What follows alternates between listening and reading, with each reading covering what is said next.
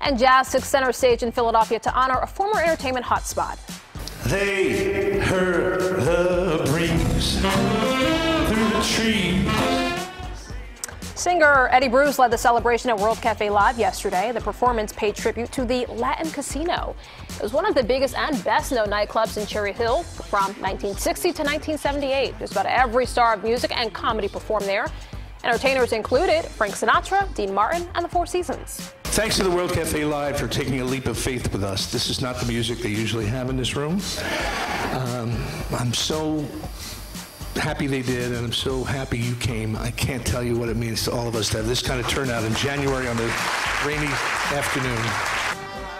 And how about this? Bruce ended the show by putting on an Eagles cap and leading the crowd in the Eagles fight song.